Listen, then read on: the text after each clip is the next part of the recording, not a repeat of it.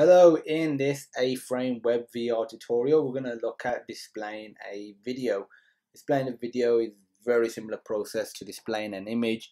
You use the asset loader, or preferably you use the asset loader to load a video into a video tag, and then you display it in the A-frame video tag. Or you can directly load it so instead of using the asset manager, but that is not recommended. So let's get down to it. So you need a assets. I forgot to mention one thing. We've already got a video file in a folder called video, called this video.mpeg4. It could be on a different website. That's not a problem. You can download this video if you want to check it out from our GitHub page, and the source code will be there as well. So in here, you want to put a video tag.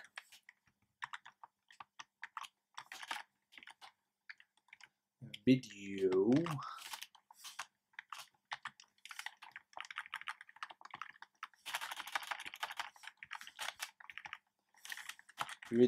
ID equals video. So this is what we'll use to identify this particular video and use it.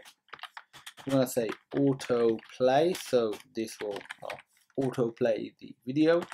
Loop equals true, so it just keeps playing again and again.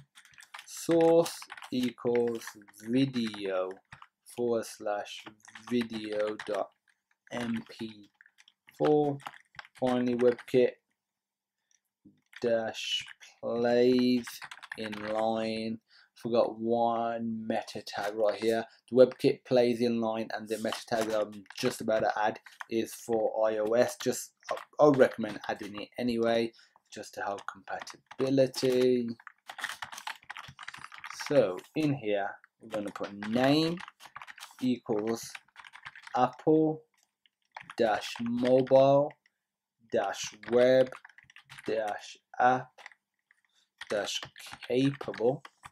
That's all done. Then now we can actually create our video tag by doing a dash video src equals hash, and now the ID of our particular video that we loaded into the assets.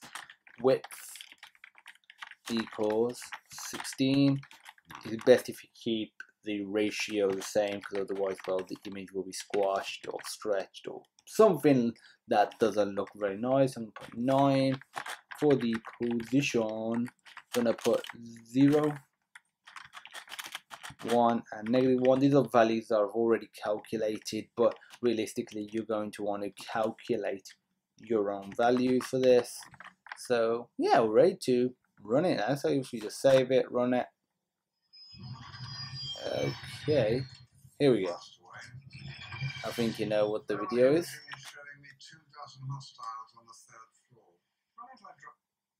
So yeah, that is it for this A-frame tutorial. If you have any questions, feel free to post them on our education platform, sonarlearning.co.uk.